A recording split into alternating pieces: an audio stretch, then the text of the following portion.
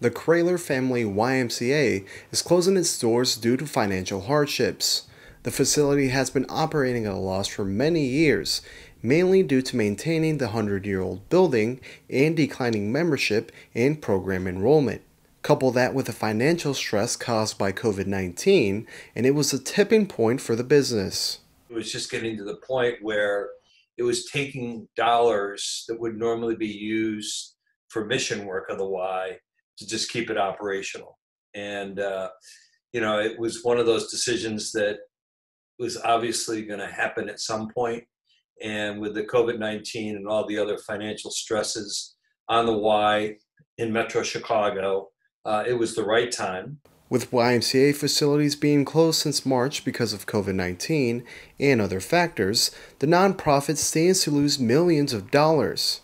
Named after former Naperville mayor and businessman Peter Kroehler, the Kroehler YMCA has been a staple in the city for over 100 years. It's served thousands of families over the years.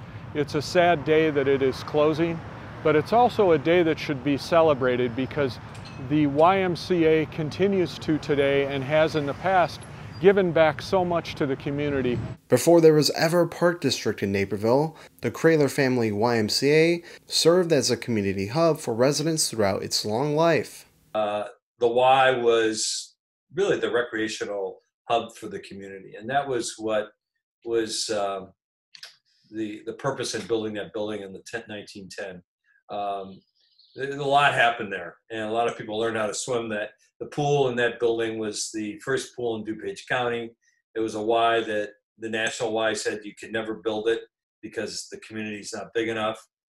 There's a lot of history there. The hope is to keep some of it by working with Neighbor Settlement and preserving some of the building's history. Though the Kroehler Family YMCA is closing, Naperville is still home to the Fry Family YMCA. Members whose accounts are in good standing can get a 3-month free membership upon the reopening of the facility, which Miers said will hopefully be sometime in July.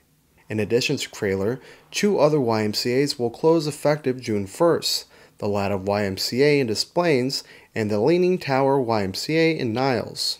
For Naperville News 17, I'm Christian Canizal.